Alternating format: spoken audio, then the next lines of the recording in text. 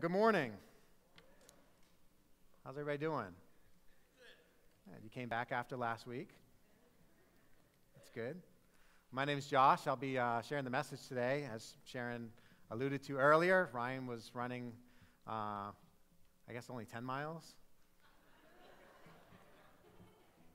Seems kind of wimpy to me. I don't know about you, but of course, I'm not doing it, so I probably shouldn't say anything like that, right?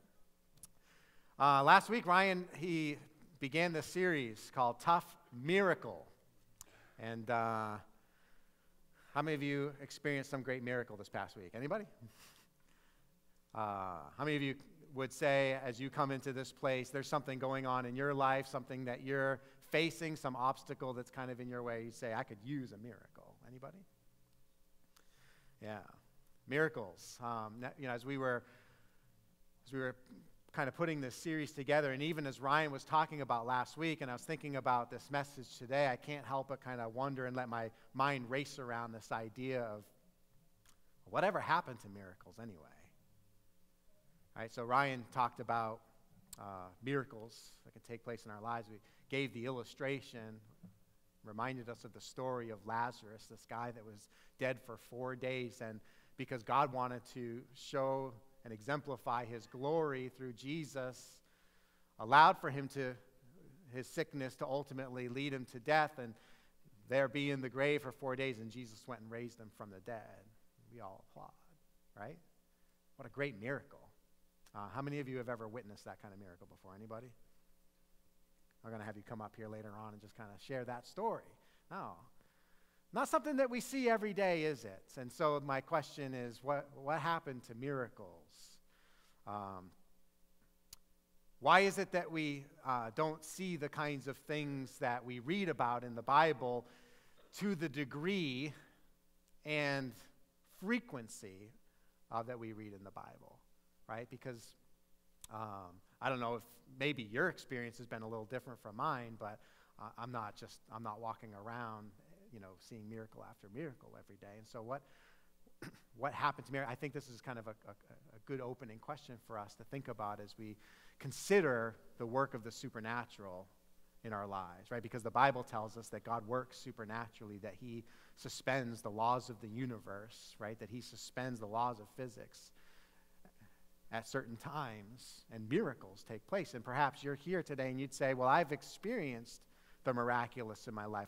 I know what it's like to have experienced the supernatural, something that took place that should not have, that something that went on that had no business of going on. So what are we to think about miracles? Well, I think we're kind of conditioned to not readily believe that miracles are going to take place, right? I think this is one of the conditions as we sit in a sanctuary like this and listen to a message about miracles. In the back of our minds, we think, oh, that sounds great and that sounds wonderful, but we, through our experiences, have been conditioned to not really be ready to the point where we're expecting the miraculous to happen. And part of that is because, well, we don't see it happening now. Right, again, like I said, it's not like miracle after miracle is necessarily taking place. And chances are that you and I have not been called to the kind of life that Paul and the apostles and other followers of Jesus in the early days of the church, when we read in the book of Acts, all of these miracles being performed, right? I mean, Jesus said to his followers, he said, you will do greater works than I did. This idea that they would go out and they would perform even more of the fantastic things that Jesus had done. They were going to be responsible for carrying on that kind of gospel presentation. And so here we are, fast forwarded to 2018, wondering, well, where is the miraculous when it comes to the church? And we've been conditioned through our experiences sometimes to not be ready or expecting of the miraculous. The other thing I think sometimes that we face is that the miracles we read about in the Bible, they're just a little out of touch for our reality, right? Again, like Ryan talks about Lazarus being dead for 4 days, Jesus went and raised him from the dead. And again, we think, well, that's fantastic, but man, that doesn't help me with the little miracle I'm looking for right now, right? You're sitting out there, you think, a miracle would be if he got up off his duff and washed the dishes for once. right? The little miracle that you're asking for is that, man, if she would just see how sore my shoulders were and just give me a good shoulder rub, I mean, that'd be a miracle if she did something like that. Right? We read about the miracles in the Bible, Jesus healing the blind, they're receiving their sight, the deaf are beginning to hear again, those who are paralyzed, even from birth, all of a sudden strength has been put into their legs, and now they're running around, jumping and dancing. And we read those kind of stories, and it's so easy for us to just go quickly through them because it doesn't necessarily resonate with the daily occurrences of our lives, right? Not too often am I walking around raising the dead, healing the blind, seeing the paralyzed spring to life. No. But there is one thing that's certainly true about miracles. We all want them. We're all sitting here today probably hoping, wishing that something that is supernatural would fix whatever it is that we may be going through, whatever obstacle it is that's presently challenging us. Because we all come to this place where we're faced with this very confusing question, right? At times, perhaps you're here today, but certainly it's happened before, it'll happen again. We find ourselves in a situation asking ourselves this very confusing question, how did I end up here? How did I end up here? You might be asking yourself that this morning. Man, how did I end up here today? I didn't know Josh was going to be talking. Man, it's going to be a miracle he ever gets done. How did I end up here, right? Think back over the course of your life and maybe the choices that you made, the decisions that kind of defined a period of your life brought you to a certain place, and maybe there came this point where you came to this sudden awareness of, wow, this is not what I expected for my life. This is not where I expected to be at this point in time. Here I am, 25 years old, 30 years old, 50 years old, 70 years old. My life is not what I had expected it to become. And so you ask yourself the question, well, how did I end up here? How is it that my choices that I thought I was making for my own good, my own benefit, they led me to this place where now, today, I feel kind of disappointed with the way things turned out. Like, I'm not super happy and excited about where I am right now. And so you start thinking and your mind goes racing, trying to answer the question, how did I end up here? We often face this sobering reality that sometimes there are circumstances and things that kind of pop in our lives that they're too big for us to fix. They're just too big for us to deal with. We've modeled this series after the Tough Mudder event, right? This event that challenges human beings to incredible physical feats, right? Feats that are going to require tenacity, dexterity, the ability to go on when your body says it can't go on anymore, cooperation and teamwork, the ability to see something at the end of, beyond what you're presently experiencing and the pain that you're going through. And that really speaks to kind of the reality of our lives, that we walk through such things that are seemingly more difficult than any human being should ever have to go through. I can't imagine what it must be like to go through the death of a child. What it must be like to wake up that next day and that child that you brought into this world that's no longer with you is gone. Can't imagine some of the other tragedies and difficulties and circumstances that we as human beings living under the curse of sin are sometimes asked to go through, these obstacles that present themselves that we say, hey, this is way too much than I should ever have to deal with. This load is much too big for me to ever be able to bear. And so we find ourselves, whether asking the question, how did I end up here, or facing an obstacle that seems too big, we're looking for the miraculous to happen, hoping, searching, waiting. So what happened to miracles? What ultimately kind of leads us into those places? Well, I want to talk this morning a little bit about the life of a guy by the name of Paul. Chances are you know him. He wrote a good part of the New Testament, was responsible for bringing the gospel of Christ to all over kind of the known world there, founding churches, writing letters, raising up the next generation of leaders, just kind of doing all these incredible things. But you know what? There's a part of a really big part of Paul's story that we sometimes rush very, very quickly over. And that's the experience, the encounter that he had where everything in his life changed. Like, we kind of understand, yeah, there was this moment where Paul, then called Saul, experienced Jesus Christ, was confronted by the Lord Jesus himself, and then everything changed. But, man, sometimes I think we fail to really dwell on the significance of what that must have meant for a guy by the name of Saul.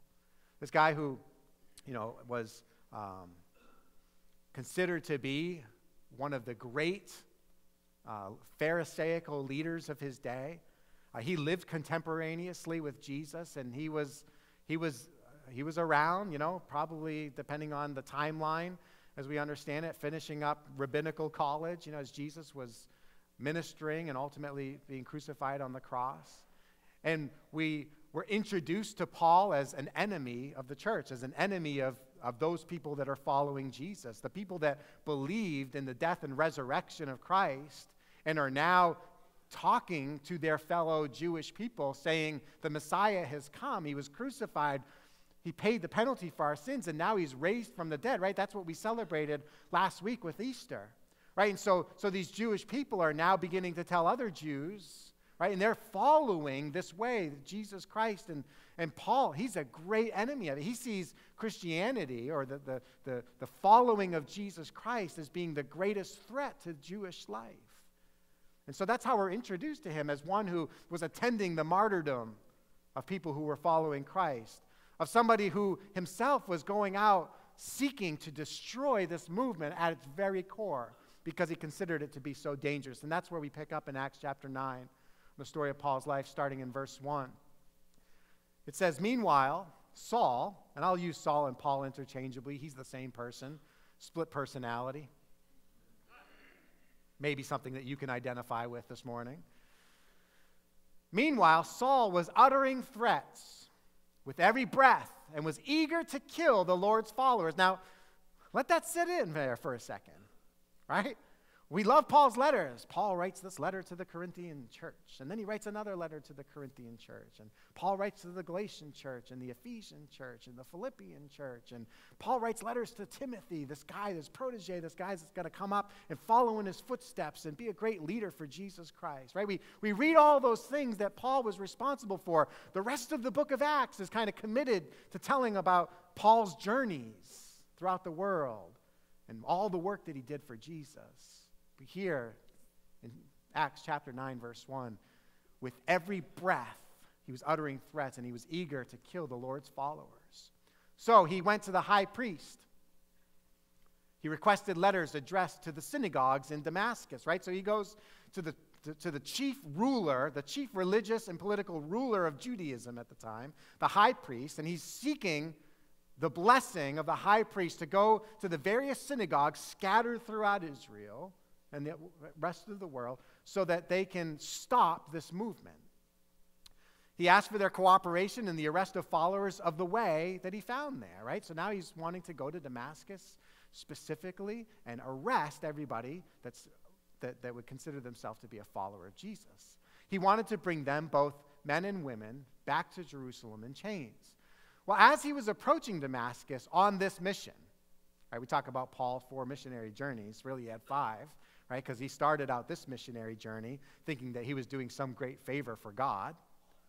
As Paul was approaching Damascus on this mission, a light from heaven suddenly shone down around him. He fell to the ground, and he heard a voice saying to him, "Saul, Saul, why are you persecuting me?"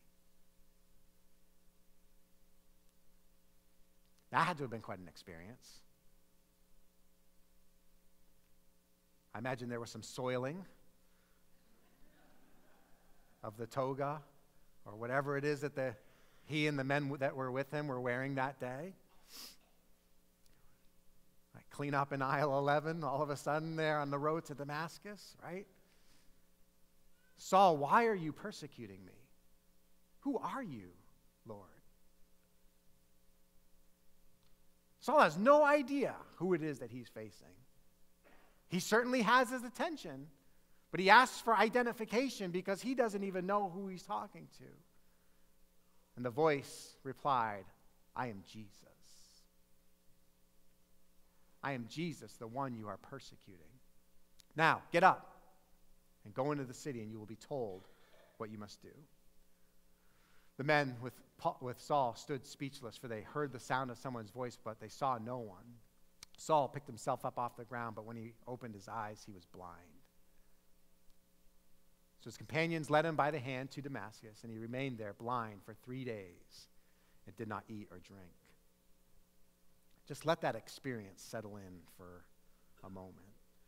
That experience of what it must be. I mean, he is on his way to Damascus. He is ready to, just ready to take on anything that comes his way. And he is on a mission, zealous for God, zealous for what he thought his entire life's purpose to that point was kind of like, as he thought about his upbringing and as he thought about his education, as he thought about what he had committed himself to, he couldn't help but feel like everything in his life was leading him to this point where he was going to be instrumental in stamping out what was presently the greatest threat to the Jewish way of life, greater than Rome that had seized control of Israel and was now subjugating the Jewish people, forcing them to pay tribute and to live under their laws, despite the fact that they were allowed to live in some, kind of ethnic subculture there in Israel. Even greater than the threat of Rome, even greater than the threat of Hellenism, the spread of the Greek way of life that had happened for hundreds and hundreds of years that was getting absorbed into the cultures of many people, and we're kind of blending people together. Even greater than that threat of losing their absolute Jewish identity than what the Greeks could do, than what the Romans could do, is what these followers of Jesus Christ might do. Right? Because they had a crazy message about some paragon, some weirdo, some guy who is out to lunch preaching some ulterior message, who was crucified for his wrongdoing, who was put in a grave, and now they're saying that he rose up from that grave and the tomb is empty. We've got to put a stop to this. And Paul thought everything in his life had led him to this point, and now all of a sudden he was faced with the reality he had gotten it all wrong. Man, what a sobering reality that must be, or must have been for Paul, and what a sobering reality that is for you and me, as we, maybe in a big way like that, but maybe in even smaller ways throughout our lives, just kind of come to grips with the fact that, gosh, the way I had been going about this was all wrong. I thought I was making the right decisions for myself. I thought I was doing the right thing. I was certainly following what it is that I thought would be good for me, but man, I can't help but argue with, like, this is not what I wanted. This is not where I wanted to be. And the Bible tells us that Paul's associates brought him to Damascus, and for 3 days he sat there in blindness and darkness, utter darkness, and didn't eat or drink. Now, we know that he was there for 3 days, but Paul didn't know how long he was going to be there for. Just imagine, put yourself in his shoes for a moment. You just got confronted by the very being that you had been persecuting, that you were living your life completely against, right? He just confronted you with your life. And now here you are sitting there in the biggest timeout ever given to a human being, wondering what is going on. How did I get here? How did I get it all so wrong? How did I miss it? I mean, think about, we're talking about the miraculous. You know what's miraculous? What's miraculous is that the God of the universe would become a human being and would die on a cross for you and me. That's miraculous. And what's even crazier is the Jewish people, they were waiting for a Messiah to come and deliver them. And yet, even though the scriptures pointed to who this Messiah would be, they missed it. Paul, despite all of his learning, despite all of his education, despite his upbringing, he got it all wrong. And all of a sudden, what's his life worth? What does his life mean? You ever feel that way? You ever find yourself just wondering, contemplating, how did I get here? You ever spend those 3 days in darkness just wondering what's next? Man, I can't imagine, that first day goes by, he goes to bed, wakes up the next morning, he's still blind, waiting to hear something, nothing comes. Lives out the rest of that day, day number 2, goes to bed, wakes up the next morning, day number 3, nothing's changed. Got to be wondering, how long is this going to be going on for? Right? 3 days in darkness, asking himself, how did I end here? And probably wrestling with the question, is what I have done, is how I have lived my life, is it too big for me to fix now? Is this obstacle just something that's far too big for me to handle? Well, Saul very quickly realized that the miracle he needed in his life, this miracle of life transformation, was going to take a great deal of vision. And it's funny how God took away that very thing from him. He took away from him the ability to see with his physical eyes so that he could begin to see what he really needed to see, because miracles take vision. The miraculous that we need to see in our life, it takes vision. Now, vision is the ability to see what can be. So you and I, we live out our lives, and we're so often just kind of overwhelmed by everything that's going on around us, and we get lost in the weeds of our circumstances, right? The situations and the obstacles that present themselves before us, we're caught in the middle of it, overwhelmed at the bigness of the situation that we find ourselves in, unsure of how to get out of it, unsure of how to scale that wall or traverse that ravine. It takes vision, the ability to see what can be. These people running the Tough Mudder course, they have to be able to see beyond what it is that they're physically experiencing, right? Because the pain is real and the pain is harsh, and it feels like this obstacle that's in front of me should be too big for me to conquer. But they have to have the vision to believe that they can do it in order to get by. Now, vision, it requires a few things. In order for Paul to kind of move from this place where he's been confronted with his life to this point, confronted by the risen Savior Jesus, confronted with the idea that he kind of gotten it all wrong. The vision, the ability to see what could be, it was going to require a few things. First of all, it required that Paul have a heart that was ready to be conditioned. Not a heart that was stubborn, not a heart that was obstinate. When Paul was confronted by Jesus and Jesus told him, go into the city and wait, he didn't lose the character of being a volitional being, of being a person that had free will. No, Paul, he had the ability to exercise free will. He could have said to his comrades around him, well, that was a crazy thing that just happened. Right? Are we going nuts or what? Let's carry on our mission. Of course, he's blind now, so it's going to be a little tougher to do. But Paul was still a person that possessed the ability to choose for himself what he wanted. But this is what happened. When Paul was confronted by Jesus, it says he fell to the ground. He heard that voice saying to him, Saul, Saul, why are you persecuting me? Who are you, Lord? And the voice replied, I am Jesus whom you are persecuting. Now, Paul, to this point, had thought everything he had done in his life was good. He thought it was great. He had thought he had scored A+ after A+ after A+, that he was on this career track and career trajectory that was going to take him all the way to the top of the Jewish hierarchical and religious system. Right? I mean, he was going to be the man. He was going to be it. He was large and in charge. But now he's confronted with the idea that he had gotten it all wrong and had to ask himself, how could I have been so wrong, and how did it all go wrong? Well, here's I think at least part of the reason.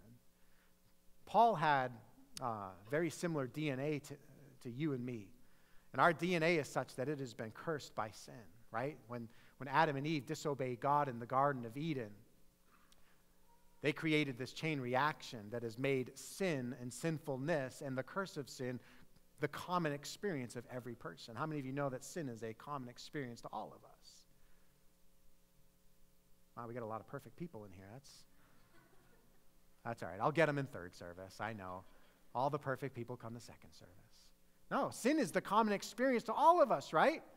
The thing that probably unifies us the most as a human race is that we are all under the curse of sin. We're all prone to want our own way, to be our own boss, and to do our own thing. And part of our problem as human beings is this thing inside of us called the human heart. The diagnosis for the reason why Paul had gotten it all wrong was because he, like all of us, had a human heart. You know what the Bible says about the heart? It's a little different from what we say in our contemporary society that says, follow your heart, follow your gut, do what your heart tells you. Right? Wherever your heart leads you, that's where you should go. Do whatever makes you happy. Do whatever makes you feel good.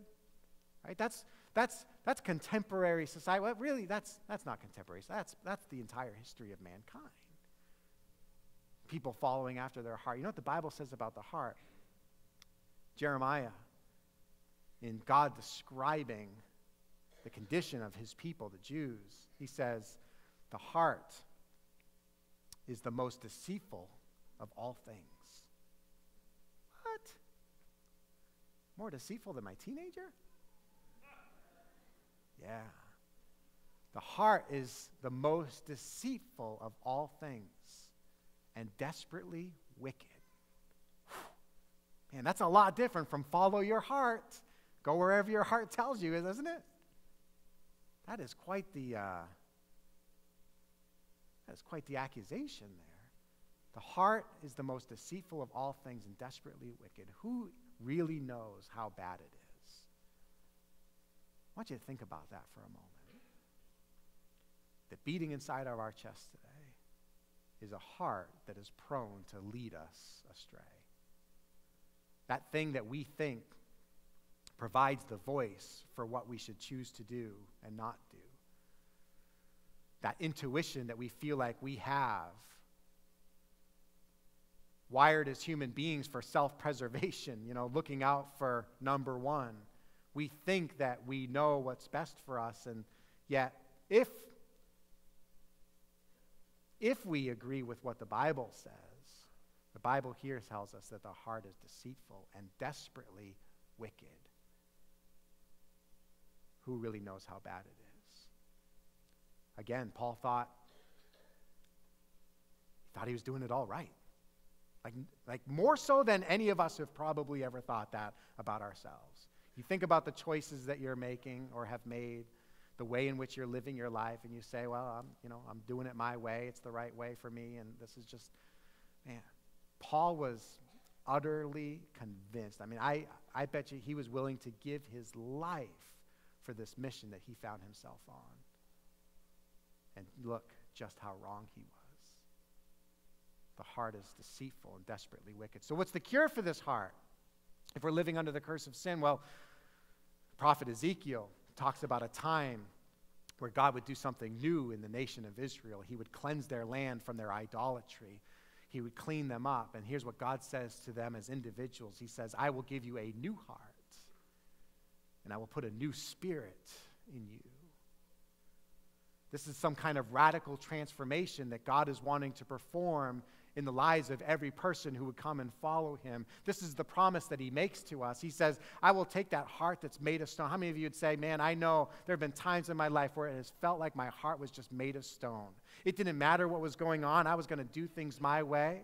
I was going to have my way, and I was not going to bend to the will of anybody else. Right? That's the human condition of the heart. And God says, I'm going to take that stony heart, that heart that it's impossible to penetrate, and I'm going to put a new heart and a new spirit in you.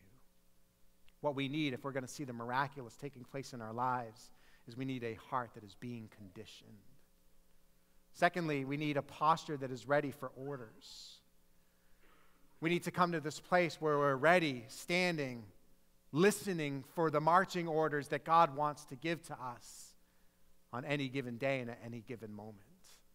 I don't know about you, but I'm certainly guilty of carrying on through my day, carrying on through the week, carrying on through the month, making this decision after that decision with very little thought and regard for, well, what does God want for me today?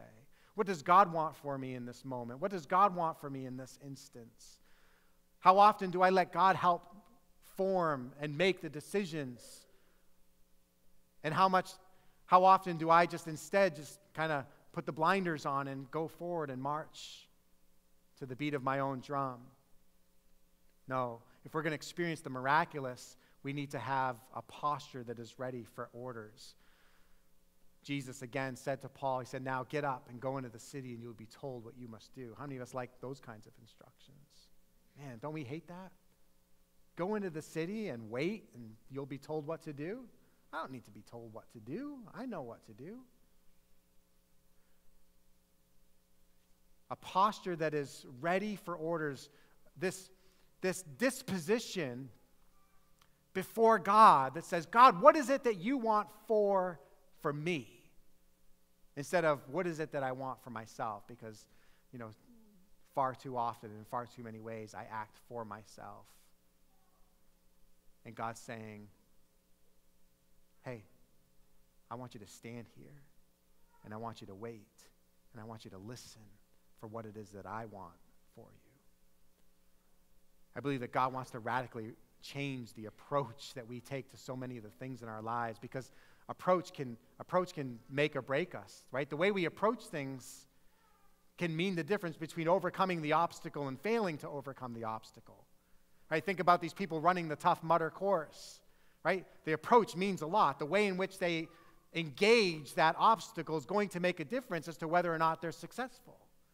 My son Zachary and I, we watch a lot of American Ninja Warrior. What's interesting about that is that, I think about those athletes that are being asked to do just incredible things that I couldn't even begin to imagine. I mean, I know I look like a specimen of upper body strength here, but I promise you, if I were to shed these layers, you'd be very disappointed in what was behind here, right? But I watch these athletes, and you know what's true of all of them? They all can complete the obstacles. I mean, they've trained and they've worked and they've built things in their backyard to get them ready for various things. But the difference between those who make it through an obstacle and those that don't, oftentimes is their approach. And you'll hear the commentators talking about they should have held it this way instead of this way. They should have leveraged their weight this way or their momentum that way, and they did something different. And so they failed and they fell in the water. They got all wet. How many times do we find ourselves getting all wet because our approach is just all messed up? The way we approach our finances is messed up. We approach our finances with our own thinking and our own mindset. We feel like we know what's best for us, and so this is how we're going to manage our finances. And instead of thinking about how to do it in a God-honoring way, we think about how to do it in a Josh-honoring way, and look at the kind of trouble that we get ourselves into. Right? We find ourselves in a situation now where it's like, how did I end up here? How did I get myself into this mess? How is it that I'm facing this obstacle that's just too big for me to, maybe my approach was all wrong. Approach can mean everything. It can it can mean the difference between success and failure in our relationships. Right? There's a way to approach your relationship with your children. There's a way to approach a relationship with your spouse. There's a way to approach your relationship with your employer, your employee. Right? There's a way in which there's an approach that we have that's going to make the difference between whether or not that relationship is successful. So approach can mean everything. The instructions that we're given are often very easy, but the execution of those instructions can often be very hard.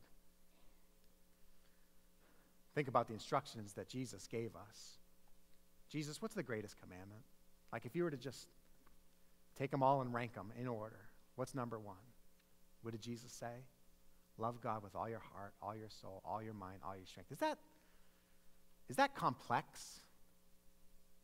Is it complex to love God with all your heart, soul, mind, and strength? No, it's not complex. The instructions are simple. The execution of what it means to love God with all my heart, to live my life in such a way that it could be said, he loves God with all his heart, all his soul, all his mind, all his strength, right? That's the hard part. Overcoming the obstacle, like technically, from a technical standpoint, it seems like it should be simple, like all you have to do is this, but the actual execution of that can often be difficult. The second greatest commandment, love your neighbor as yourself. Is that complex? Anybody need to go to seminary for 6 years to learn what it means to love your neighbor as yourself? Does anybody need to go to a 15-week Bible study? No, it's not complex, but it is hard. We need a posture that is ready for orders. And number 3, we need a friend that can share the burden. You know, this life that we're called to live, this life of living in the miraculous and the supernatural, this is not a life that we were called to live alone, in isolation and on an island. We need a friend that can share the burden. Later on in the story about Paul, so Paul's sitting there in darkness for 3 days, wondering, contemplating, thinking, regretting, all that stuff that's going on in his heart and his life and his mind.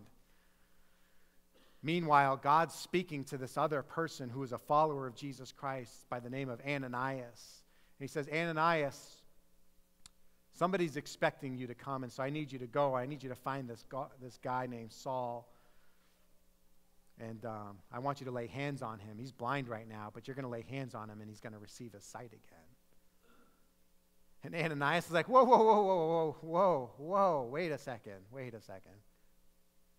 You said Saul, right?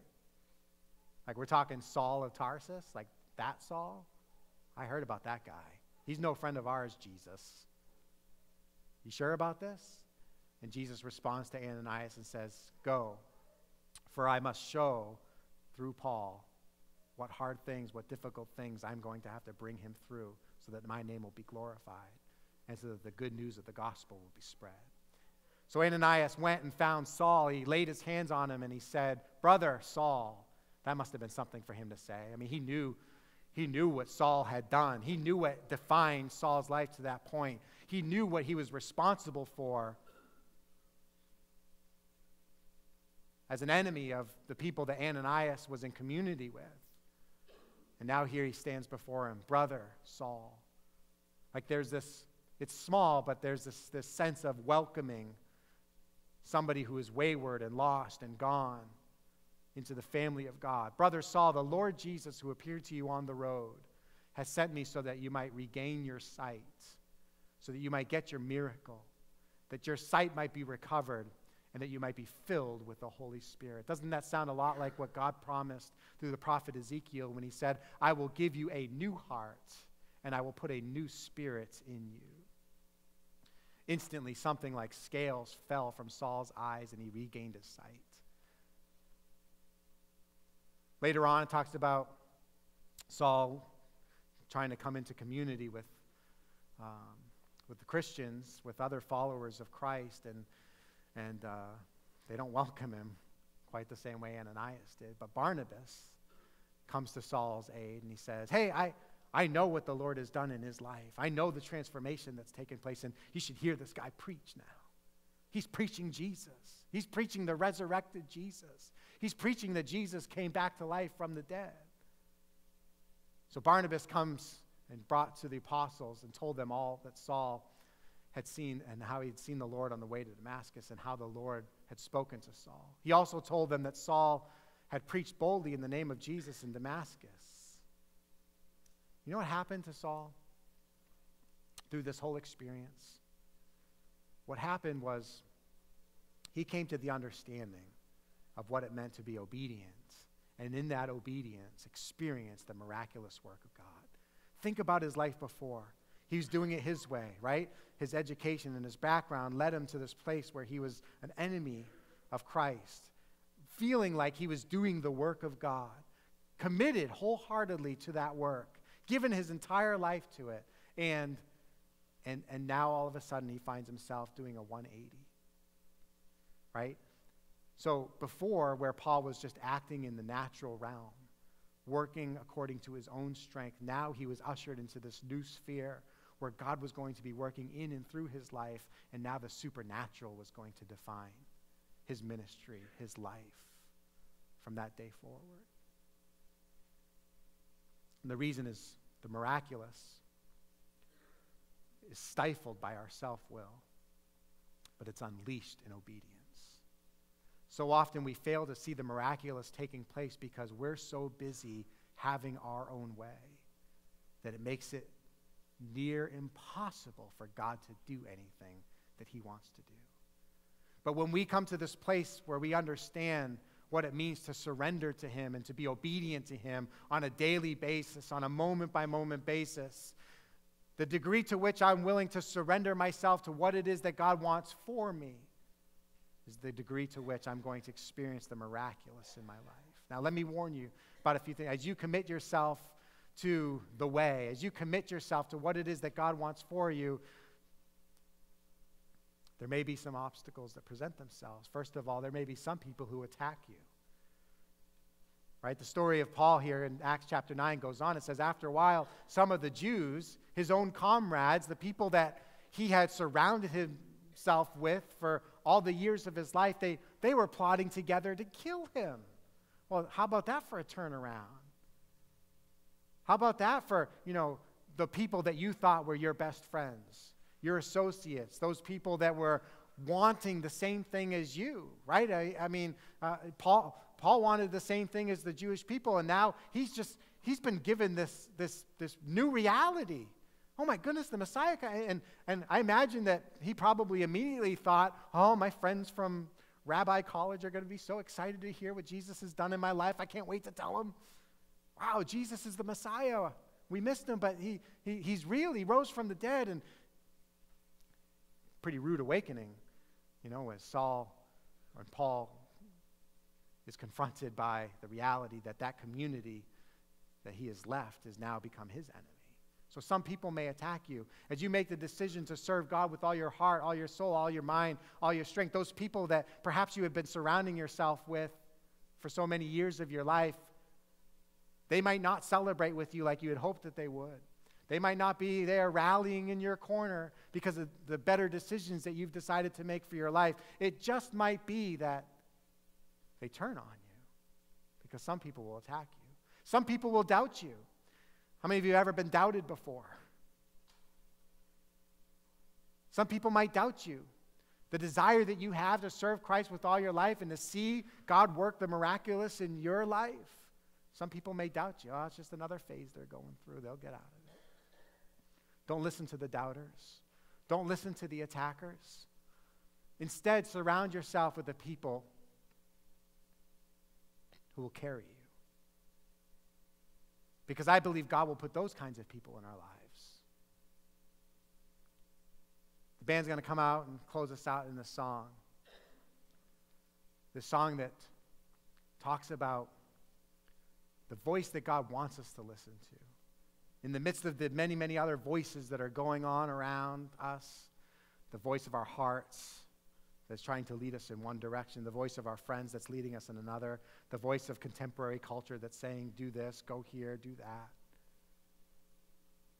What we need to listen to is the voice of truth today.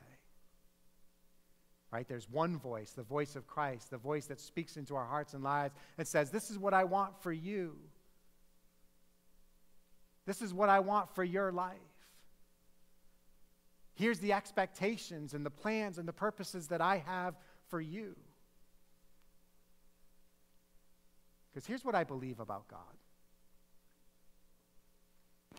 And if I could, I'll use the analogy of what, and I'm sort of guessing, but as I think about the Tough Mudder obstacle course, as I think about the people that engineer the various obstacles that people are going to have to face, I imagine they sit in rooms and they do their designs. And I'll bet you one thing that's never been said as a presentation was made was, oh, that's just too hard.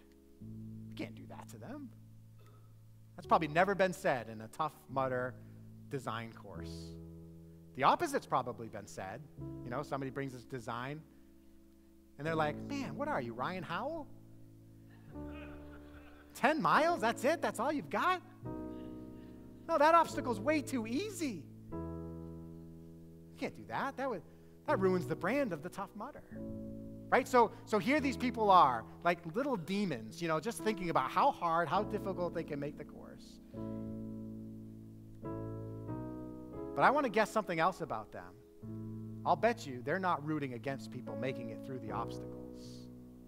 As difficult as they want those obstacles to be, as challenging, as far as they want to push human beings to do incredible things, I'll bet you they're the biggest cheerleaders for when somebody makes it over the wall. For when somebody gets from point A to point B, for when a team makes it to the end. I bet you they love to see the tears. I bet you they love to see the elation. I bet you they love to see the relief that comes across people who made it all the way through. As hard as they may have tried to make it. And you know what? I don't think that that's too unlike our experience in life. Here's the reality. The obstacles are hard. They're difficult. They're challenging. They feel like something that is far too big for us to overcome.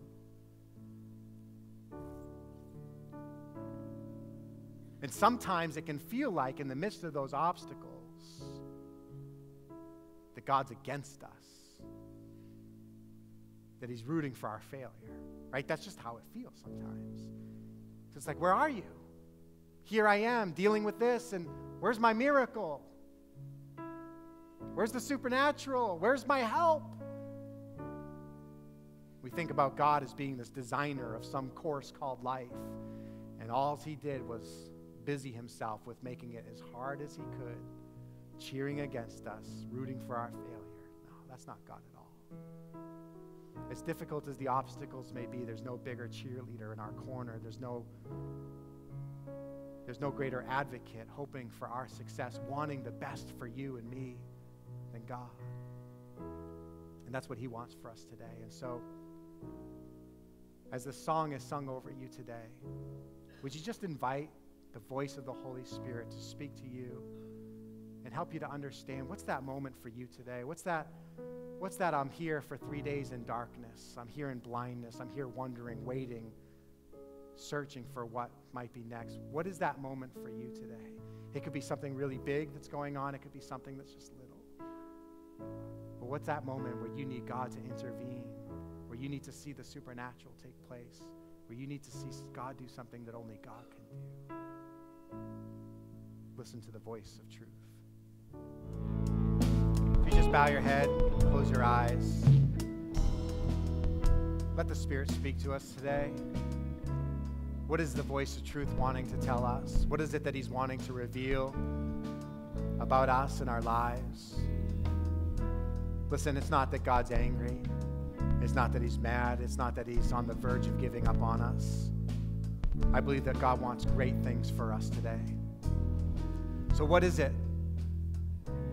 What is it that you so desperately need for God to do in your life, in your heart? As I close this in prayer, would you just surrender that thing to him?